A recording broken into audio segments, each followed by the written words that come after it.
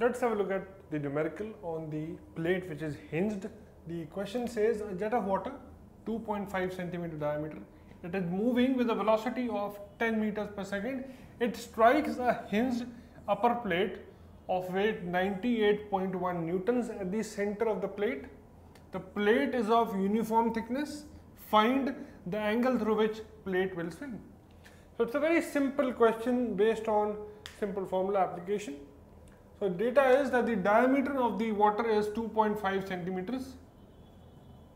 So in meters it would be 0.025 meters. The velocity is given to you as 10 meters per second. The weight of the plate is W, which is 98.1 newtons. And we have to find out theta over here. So if you remember the formula from the last video, sine theta is the rho into A into V square upon W. Okay, so this is what you get. So if you find out A from here, that is the only part missing. So pi by 4.025 whole square, this would give you 0.00049 meter square. Okay, so let's put the value of A over here, the value of W, and the value of V. So you will get sine theta as 1000 because it's water. Okay, it's water.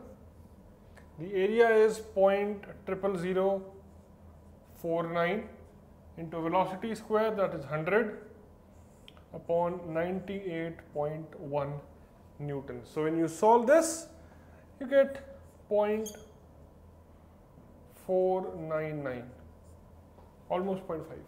So this angle would be close to 30.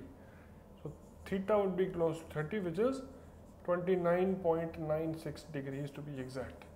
So this is the angle through which the plate will swing if the given conditions are implied on it. So I hope you got this, a simple question on a straightforward formula application thing. Let's look at one more question on this before we move on to the next video.